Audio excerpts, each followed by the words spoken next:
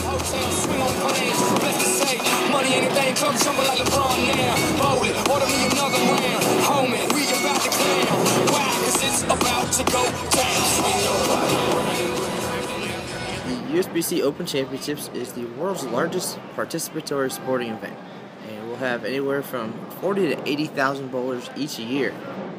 My name is Albert Williams. I am from Prince George, Virginia, and I'm a senior at James Madison University, and this is my first time in the National Bowling Tournament. El Paso was pretty fun. I was kind of confused because I didn't think anything was out here. I knew El Paso was out here, but I did not think that it was going to be able to be big enough to hold the Open Championship. So I was kind of surprised, but it worked out pretty well. Our first trucks rolled into town first week of January. There were about 40 truckloads, 18-wheelers of materials that we take with us from city to city. And then while in town, we also bought all of our lumber and materials locally to help the economy in El Paso. The whole process took 64 days from the days the truck rolled in to the ribbon cutting. And when we're done here in July, it'll take about 2 weeks to take it all out. And we'll do our best to donate all salvageable materials and walls and things to a local charity.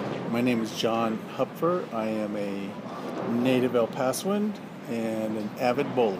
Well, part of the reason we like to bowl in this tournament is because we like to get out of town. However, there's a pride factor in hosting the tournament in your own city. You're competing against the lanes. In my mind, you're really not. I'm not competing against other bowlers.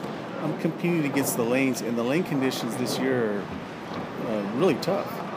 And I think the USBC's done a real good job of promoting El Paso. As far as the setup goes, this is the biggest venue we've ever had. A lot of great bowlers have come through these doors, and just a lot of participation and accomplishments celebrated here at our event each year.